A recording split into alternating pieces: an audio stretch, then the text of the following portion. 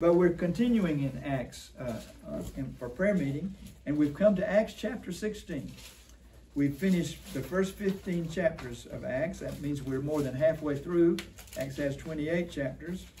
And we've discovered that every chapter has a reference to prayer. The New Testament church is a house that prayer built. No doubt about it. And you probably have figured out by now, we're going to find a reference to prayer in every chapter in the book of Acts.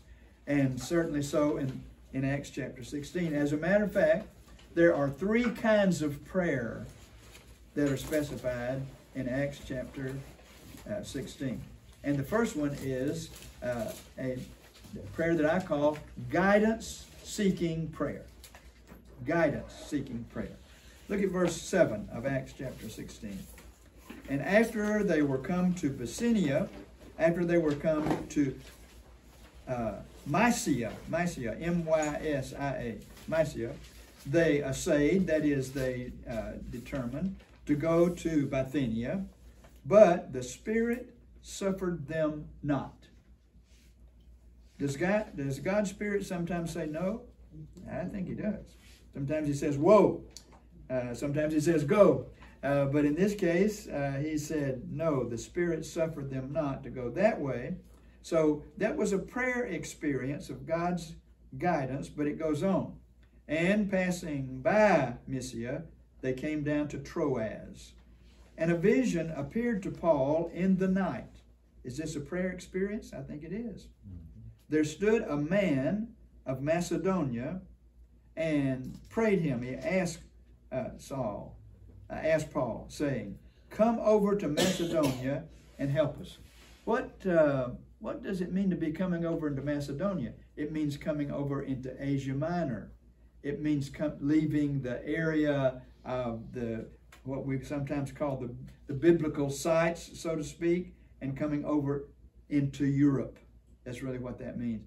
He's going to be seeing Europeans come to Christ. After he had seen the vision, immediately here's an interesting thing. There has never been in the book of Acts, in the first 15 chapters, where the writer of Acts said we. It was always he, they, them. Now it's we and us. What does that mean? That means that the writer of the book of Acts is now joining the Apostle Paul on his journeys. Because from now on, it's we and us. When we read beginning in chapter 16, verse 10, who is the writer of the book of Acts? Luke, Dr. Luke himself. And so now Luke has joined the Apostle Paul. So it says in verse 10, after he had seen the vision, immediately we endeavored to go to Macedonia, assuredly gathering that the Lord had called us for to preach the gospel unto them. And so it says, therefore, loosing from Troas, we came on a straight course to Samothracia, and from there to Neapolis. That's not Neapolis, Tennessee, but that's Neapolis in Asia Minor. And from there to Philippi, which is the chief city of that part of Macedonia, and a colony. And we were in that city abiding for certain days. Okay? So this is guidance-seeking prayer. These verses where the Apostle Paul and Luke and others in that missions group sought guidance from the Lord. They got a no, and then they got a yes. By the way, who was this man who appeared to Paul in a vision and said, come over to Macedonia and help us? Who was that? The Holy Spirit. Some people believe it was the Holy Spirit or Jesus himself. Some people believe it was Luke, because Luke was a Gentile and of some European background, that Luke himself appeared in this vision. Some believe that it was a Macedonian himself, just someone unknown to Paul, but over in the area of Europe that he'd be going to. There are other names. I was just kind of looking over some of the possible names. Some people say it was just a lost person. someone needing Christ. And so here is like a lost person. Does God guide us in dreams? I believe he sometimes does. Now, sometimes we have a dream because of the bologna sandwich we ate before we went to bed that night. But or there may be other reasons that we have some kind of a special dream. We've been concentrating on something, and the dream sort of goes along that line. But I believe God speaks through dreams as well. Y'all have heard many people say, not just me, but the way a lot of evangelism is happening in pagan groups today, like in Muslim groups and so forth, is that people are dreaming dreams, and when the missionary comes and says, let me tell you about Jesus, they'll often say, we know about him. We've dreamed about him. This man that you're talking about that died on the cross and rose again, we know about him. They've had dreams. So God speaks through dreams. I don't think we can always count on that some kind of dream. You know, we've had a dream, so therefore we act. We must discern, was this a spirit-guided dream or not? But in this case, we know that this was a vision from God, and Paul was taking the gospel into other continents in the world. It was not just going to be confined to the Middle East now. It was going to be going further than that. So there is guidance-seeking prayer. That's a hyphenated word. Guidance-seeking prayer, where we go to God and we're asking him to lead us. God gave a no, and God gave a go. And our task, I guess you could say, when we're in prayer is discerning whether God is saying go or no, or whoa, wait just a while. We as a congregation need guidance-seeking prayer. We as individuals need guidance-seeking prayer. We want the Holy Spirit to lead us. Now, we have to be careful about people saying, God told me to do such. I remember in my lifetime, one of the assassins that made national news climbed up in a tower in the University of Texas and picked people off. And do you remember what he said that happened? God told him to do that. He was instructed by God to do that. Now, was he instructed by God to do that? Absolutely. Why do we know? Because God already said, you shall not murder. You shall not kill. And so he ought to already know that couldn't have come from God, that he goes up in a tower and picks people off. But that's a more dramatic thing. Sometimes people said, well, God told me to tell you this. You need to be sure that that's not contrary to the Scripture. God never acts in any way that contradicts Scripture. And so if somebody says, God told me to do this, and it's very obvious a contradiction to Scripture, God did not tell them to do that, because God does not contradict himself. Amen? So guidance-seeking prayer means that we let this be our guide. We let the Word of God guide us and direct us. And when we're sensing, or when someone's telling us that God told them such, we need to be sure that it squares with Scripture. And then we need to ask the Holy Spirit to help us discern, is that from God? But once we're there, can we ask God for guidance? Yes. Amen. Does he guide his children? He does. The Lord is our shepherd. We shall not want. He loves to guide like a shepherd guides his sheep. He loves to give us guidance. And so this is a legitimate prayer that Luke and Paul have, and others in their party have, that they seek guidance. Okay? There's a second thing, though, and it begins in verse 13. And on the Sabbath, we went out of the city by a riverside, where, this is in the city of Philippi now, in Asia Minor, where prayer was wont to be made. In other words, where prayer was being done. And we sat down and we spoke to the women who resorted thither. Okay, so here is, if there's guidance-seeking prayer, that's one kind. Here is group meeting prayer. Here's a group. They're meeting together. They're praying together. Are they Christian women? I don't know. I know one of them was not, Lydia.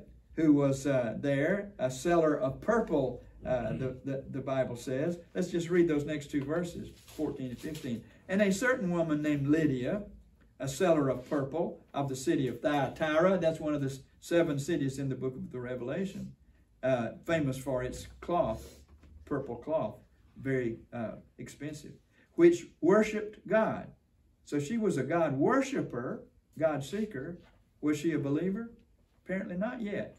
Heard us, whose heart the Lord opened, that she attended unto the things which were spoken of by Paul.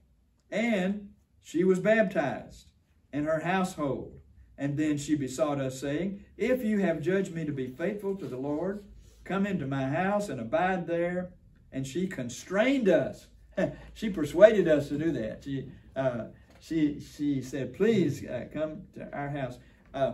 Maybe that's like they were sort of saying, you know, it's mealtime and we haven't eaten yet. And maybe Lydia said, well, hey, come to my house and eat. Some of you have heard me mention about Jolene's dad. On a particular Sunday, you know, both Jolene's dad and mom have deceased years ago. Jolene's dad died while I was here as pastor in the 1970s. But he was home alone on a Sunday. Mama King had gone to visit family. And she said, Vaughn, when I'm gone, please don't just come in the house after church and just pick up some snack and eat. Please get something good. Go out and eat. I know you don't like to do that as much on Sunday, but will you promise me that you'll get some good Sunday lunch? He said, Estelle, I promise you I will. Well, he said after church on Sunday, he kind of mentioned that Ms. King was out of town, you know, so church family would hear that. No, and he said nobody invited him to lunch after church. He stood around. He said even the custodian. He kind of mentioned to the custodian that Ms. King, he didn't invite him. He said nobody invited him. So he said he got to the house and he opened the refrigerator door like men do and stood there looking into the refrigerator thinking, well, I promised Estelle. So he closed the refrigerator door and he had an idea. And he went to the phone. He called up one of the families in the church, the Fowlers. And the daughter answered the phone, the young adult daughter. And he said, this is Preacher King. He said, I'm just thinking about y'all. And I wanted to invite you over to the house and have lunch with me. And she said, Preacher King, we were just getting ready to sit down and have lunch ourselves here. And somebody said, we ought to have invited the preacher over here to eat with us today. She said, Preacher, why don't you come on over here? He said, thank you, I believe I will. He gave them an invitation to respond. He gave them the opportunity to invite him over. Well, maybe that's what Paul and Luke and so forth did to Lydia. We don't know that, but we know that she said, please come over to my house, and she was going to be hospitable to them. So this woman apparently was a God seeker, and she was joining other women in prayer, and she heard Paul preach the gospel, and she responded. She became a believer, and she wanted to be baptized, and then she wanted to serve the Lord immediately. So that group prayer meeting produced some powerful results. So the first is a guidance-seeking prayer, and then there's a group meeting prayer. By the way, verse 16 also mentions that, and it came to pass as we went to prayer. And then it tells about a demon-possessed girl that got free from those demons at the word of the Apostle Paul. But it came to pass as we went to prayer. Where are they going? Well, more than likely up to the synagogue to pray there in Philippi. And there was certainly a Jewish synagogue there. So whether there or whether they went back to the riverside to go, we are going to a prayer. So it's another group meeting prayer. So we've got two kinds thus far: guidance-seeking prayer and group meeting prayer. And then after that young woman was released of her fortune-telling demon that had been in her life, the people who were making money off of her got upset. Got upset with Paul and the missionary team and tossed them into prison because they said, you know, we're going to lose money. This woman has gotten saved and she's not going to be doing her fortune-telling, and they threw them into prison. And verse 25 says, And at midnight, Paul and Silas griped and complained. Oh no, I read the wrong word. And at midnight, Paul and Silas prayed and sang praises unto God, and the prisoners heard them. That's that famous midnight revival in the jail at Philippi, when Paul and his missionary partner, Silas, prayed and sang praises to God. And I call that groundbreaking prayer. Why do I call it groundbreaking prayer? What happened? Earthquake. Yes, an earthquake came, right? And suddenly, verse 26, there was a great earthquake, so that the foundations of the prison were shaken. This is groundbreaking prayer. Were shaken, and the prison doors immediately all were opened, and everyone's shackles, their bands, were loosed. And we got an attempt to suicide here. The keeper of the prison, awaking out of his sleep and seeing the prison doors open, drew out his sword and would have killed himself, supposing that the prisoners had been fled. But why did he care? Because his life depended on keeping those prisoners. Roman jails, the jailer, he was responsible for the prisoners staying in jail, and if not, he would have been executed. So he was just going to take care of that himself. But Paul cried with a loud voice, saying, "Do thyself no harm." We don't have time to go into that. But isn't that what the church needs to be proclaiming today? Don't take your life. Don't cash it in. Don't do yourself any harm. There is a gospel that can free you. You don't have to kill yourself. But he said, "Do thyself no harm, for we are all here." Excuse me. One of the things the church needs to say to our community is, hey, we're here. We're here to help. We're here to care. We're here to reach out to you. We're here to make a difference. We haven't left the ship. We haven't vacated the church. We're still here. We need to say that to the Dalewood community. Dalewood, we've been here these 70 years. We're still here. We're wanting to make a difference in your life and in your family. And then you know the rest of the story. What happened? The jailer got saved. What do you think Paul and Silas were singing? I don't know, but I guarantee you it was a gospel song. It was something that lifted up Jesus. It was about the cross, and it was about the salvation that Jesus gives. And so he's under conviction, and he says, what must I do to be saved? And they said, believe on the Lord Jesus Christ, and you shall be saved, and your household. I know y'all have heard preachers preach about that. When a man gets saved and gets right with God, his household is going to follow suit. I mean, it just happens. And it did happen. And it says that he was baptized, and all of his family got baptized. And what are they doing next? Washing the stripes that they had put on the backs of those missionaries. They're righting their wrongs. They're doing the right thing. So this was a groundbreaking prayer that Paul and Silas and the missionaries prayed in that jail. So I love Acts 16 because of those three kinds of prayers: guidance-seeking prayer, group meeting prayer, and groundbreaking prayer. And here's the good thing about it. We can all pray those same kinds of prayers. Lord, please help me to know your will. Guidance-seeking prayer. Lord, help us as a group to pray together. Group meeting prayer. Lord, help us to shake our community for Christ and the gospel.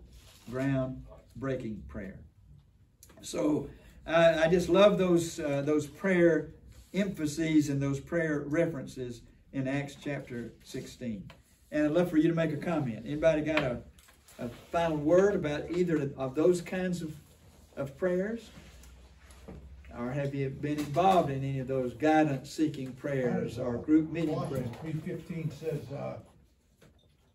let the peace of God rule in your heart when you're making a decision. Yes, sir. Trying to decide which way to go, I guess. Yes. So you try to, if you're filled with the Spirit, you got love, joy, and peace part of it. Yes, sir. Through the Spirit. Yes, sir. I guess you have to try and decide which way right. to go. A great word, that the Holy Spirit, that's one of the promptings he does, is he gives us peace when He's guiding us in a certain way, and and lack of it too, if we don't go there. No peace. Yes, right. Amen. Good word. Anybody else have a word about guidance seeking? I know we have all said that. What must I do to be saved? Maybe in some form or fashion in our lives. Yes, sir. That's similar to what the people said after Peter had preached his message. On the day of Pentecost. Yes. What? And their hearts were pricked. Their hearts were stirred within them. The Holy Spirit has to do that work. Right. Amen. What the jailer had said. So. The jailer said that. Yep. Amen. I wonder if the Apostle Paul had the jailer in mind, and Lydia in mind, and the demon-possessed young woman in mind when he sat down and wrote a letter to the church at Philippi. And I wonder if they were sitting there when the epistle reader read that church from the Apostle Paul at the church at Philippi. And as he was thinking about them and talking about rejoice in the Lord, and again I say rejoice. You know, here was a jailer who was hopelessly lost. Here was a demon-possessed girl who was hopelessly controlled by Satan. Here were disciples that needed to be guided. And now he's writing to the church at Philippi. So the Philippians letter is one of the most joyful letters in the Bible. Yes, sir, Drew? Yes, sir. In our mobile society, we assume that the Lord wants us to go here, go that way, you know, and yet, from what I understand in my own life anyway, He tells me to stay put, chill out, that kind of thing. And that's abide in me and I in you. He's telling me like he doesn't necessarily want me to get out there and do this, do that for my life.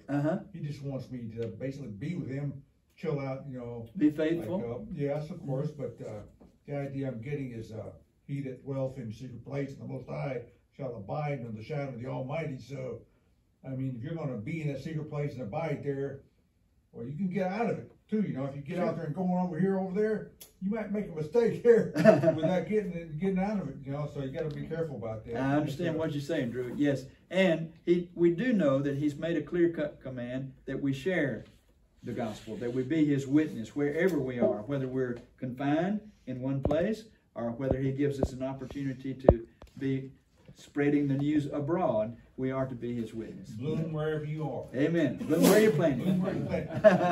Okay. That's great. Any other word about prayer guidance, group praying, groundbreaking prayer? Amen. Okay, well let's pray together today. Jonathan, we're going to be praying for you and Lindsay and Noah, and hope you have a great trip. Thank you. We'll miss you, and we'll just struggle along. Our